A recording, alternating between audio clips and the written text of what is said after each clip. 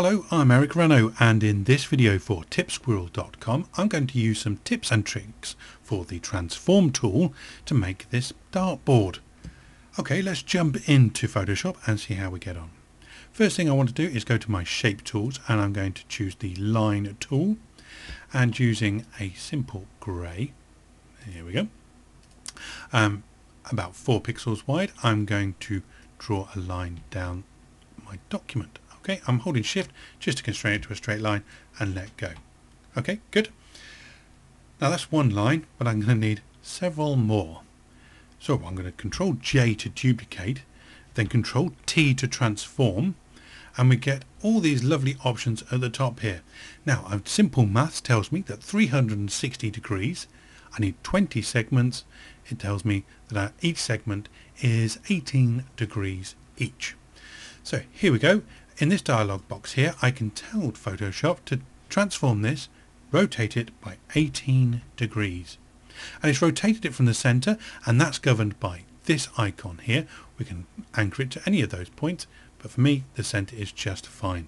It's 18 degrees, and I click the tick to accept all that. Okay, let's Control J to duplicate that. This time I'm going to go to Edit and Transform Path, and then at the top of this flyout menu it says again. It's going to do the same transformation again, and sure enough, there it is, another 18 degree rotation.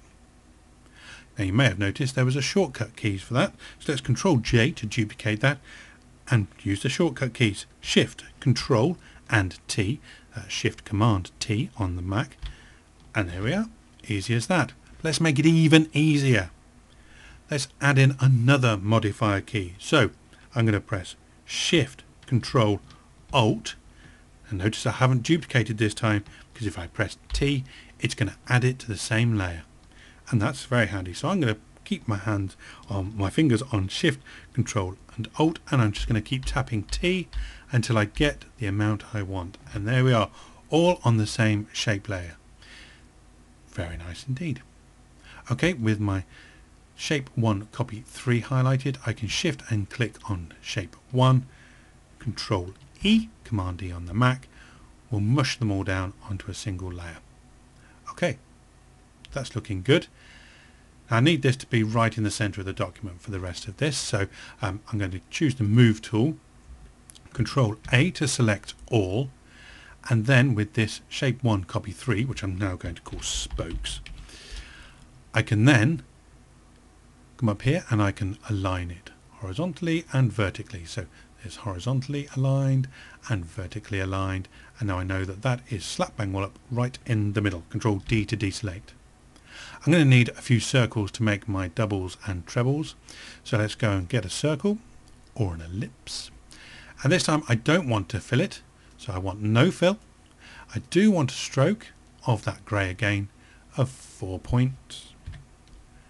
And then I can use my guides, one there, good, to bring up the guides.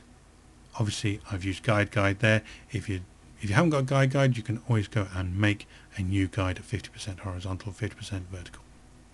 And I'm going to draw out an ellipse from the center, if I can keep steady enough. Hold Shift down to constrain it, and when I get to the outer part of my spokes, I just let go. And there we have it. There's our first circle. I'm going to press Control H to hide the guides. Next, I'm going to click on the Ellipse 1 tool, Control J to duplicate it, and then Control T to bring up my transform. And what I need to do now is just make this smaller. In fact, it's going to be about 90-ish%, I think. So let's try 90% of the width and 90% height. And that looks not bad. So let's try him a bit smaller, 93 and 93. That looks better. And I click the tick to accept that. And there we go. That's our doubles done. Control J, Control T. So now we've got a copy of that inner circle, and we can make the top of the trebles. This time we'll go to maybe 60%. Okay. And 60%. Maybe that's a bit too small. Now, rather than keep going the width and the height, I'm going to click on this link here, which means anything I do to one will be done into the other. So let's go to 65 maybe. 65%. That's a bit better. So I click the tick there. OK. And then Control J, Control T. And I can then make that a bit smaller. Again, I'm going to link them together. And let's go for 90% that time. And that's good. Let's click the tick. I'm going to rush through the next bit. Control J, Control T. Because now you're fully well aware of what I'm doing. And I'm going to go for maybe 30%. 30%. Click the tick. Control J, Control T. And then I can link it. And 50% of those. And there we go. We've got all our links done. Good stuff. Okay, now I'd like all those to be on one layer. Now, because they're a bit of a mishmash of different paths, what I'm going to do is I'm going to hide the background layer for now. So I've only got the spokes and the circles visible. And I'm going to go to this flyout menu, and I'm going to go to verge visible. Or I could merge visible. There we go. If I turn the background back on, we can see that it's all part of one layer. Good. Now, any darts players amongst you will realise that that's not quite right, because the 20 should be straight up. So they're just slightly off kilter. Not a problem. Let's Control T to transform. And we want to make it half a segment turn. If a full segment is 18, then we need to turn it by 9 degrees. Click the tick. And there we are. We're all done. I'm going to duplicate that layer. Control J. I'm going to rename this bottom layer colour. Spell it any way you like. I like to put a U in it. And I'm going to make this one the wire. There we go. And now I can double click on the wire layer, and I can add a quick bevel and emboss about 120-ish on the depth. And the size wants to be quite small at about 3 pixels, and soften it just very slightly. Click OK. It looks a bit jaggy there, but if I come into 100%, yeah, that's looking nice. That's better. A reason why I made a copy was so that I could use the back layer to do my colouring. So I've just turned the wire layer off, and on my colour layer I can choose my red and can get the paint bucket tool, and I can start painting in where I need it to be.